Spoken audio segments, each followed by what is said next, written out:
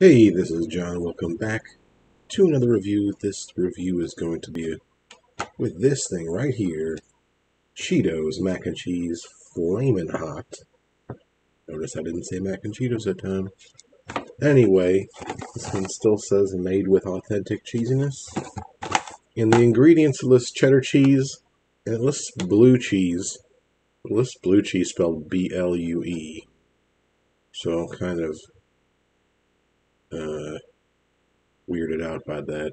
Is it just cheese that turned blue, or is it actually the kind you make out of salad dressing, with salad into a salad dressing, or you know, BLEU cheese? Um, kind of disappointing that they spelled it like that, actually. Anyway, let's get past that. Cheetos Flamin' Hot Mac and Cheese, third of the flavors that I've done. Here's what it looks like. Disturbingly red, I would call it. Does it still have the... Can you hear that? Still has the wet audible noodle sound. I did taste this a little bit in the cooking process, and yes, it tastes like Flamin' Hot Cheetos. Here we go.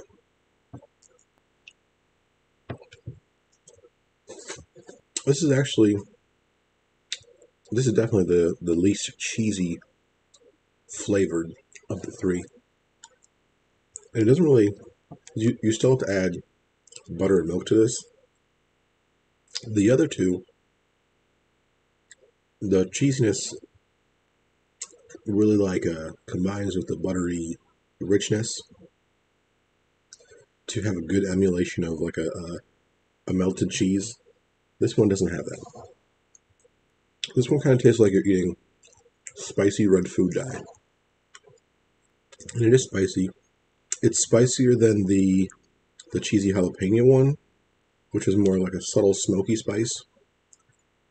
This one has like a one that's like it's like a flavorless spice, where it's just like it's all heat, no pepper flavor.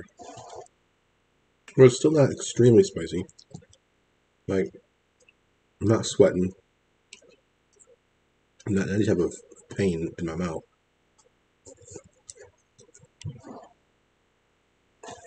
This one's my least favorite out of the three. It's kind of disappointing. I feel like Flamin' Hot is what excites people about Cheetos. On the back, it again says to add the Cheetos to it, to add crunch. And this one's probably the best idea because the flavor's not there. Let's see what I would do now that I've had all three. What I would do is take the regular cheesy Cheetos, mac and cheese, which I think is the one that tasted the best. It was like the cheesiest flavor, tastes like really cheesy Cheetos. And if you want that to be spicy, you take a bag of Flamin' Hot Cheetos and you mix it in. That way you have the best of both worlds. You have a good cheesy mac and cheese, then you add a topping to it that's both crunchy and spicy.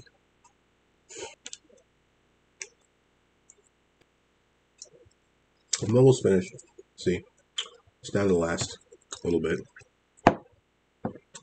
And like finally at this point, I'm finally feeling a little bit of the faucet kind of nose drippings starting to happen. A little bit of the heat at the back of the neck and behind the ears.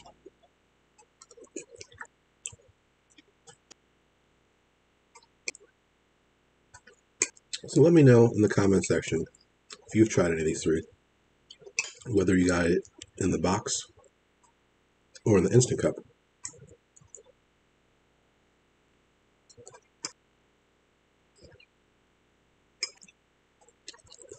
There you go. Empty, except for a little bit of a red sludge in there. And there you have it, macaroni and cheese Cheetos Flamin' Hot. The regular one's my favorite, followed by the jalapeno one, and this one's my least favorite, just because, excuse me, as it got spicier, it got less cheesy. If you're going to have Cheetos, it should be, before anything else, taste like cheese, be cheesy.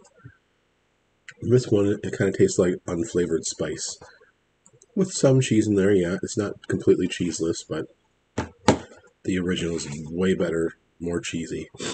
And like I said before, I think the perfect method would be to use the regular macaroni and cheese and add Flaming Hot Cheetos if you wanted a hot, spicy macaroni and cheese from this brand, the Cheetos brand. Overall, I think it's a good line. They already did, the Burger King mac and Cheetos, so why not make boxed macaroni and cheese for home? It's an easy thing to do, You already got the flavorings. Macaroni and cheese in the box has been around for forever. You just augment that flavor with your Cheetos flavor, the milk, the butter.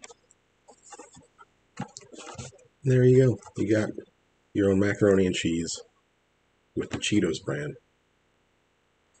What other kind of chips do you think they could, or chips or snacks they could make into a macaroni and cheese flavor? Maybe like a Doritos. You could have a Cool Ranch macaroni and cheese, or a nacho cheese macaroni and cheese. Lots of interesting things to consider there. But anyway, overall, I'm going to give the entire lineup of products a 7 out of 10.